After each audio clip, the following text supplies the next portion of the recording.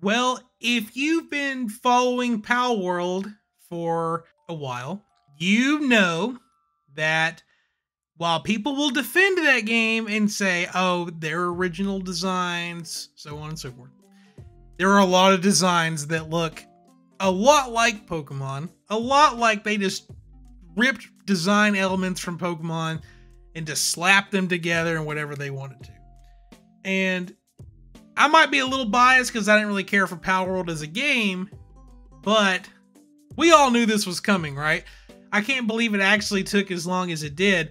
But breaking news, Nintendo and the Pokemon Company have filed a patent infringement against Pocketpair, the creators of Palworld.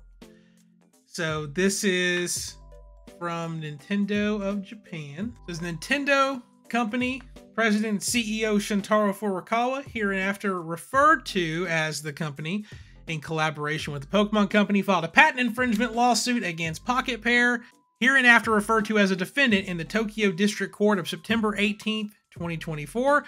The lawsuit seeks an injunction against the defendants and compensation for damages, alleging that the game Palworld, developed and sold by the defendants, infringes multiple patents.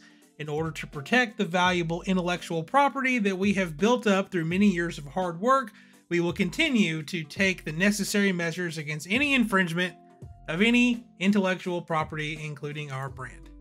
And I mean, let's just take a look at some of these designs. And I know people who just defend this, and that's okay. If you want to defend it, go for it. But you can't tell me that this isn't like, I want to get the new Pokemon game, but we have the Pokemon game at home kind of thing. Like, come on. It's insane. I don't know if anything will ever come out of this. Follow along for future updates on what happens with Palworld and Nintendo.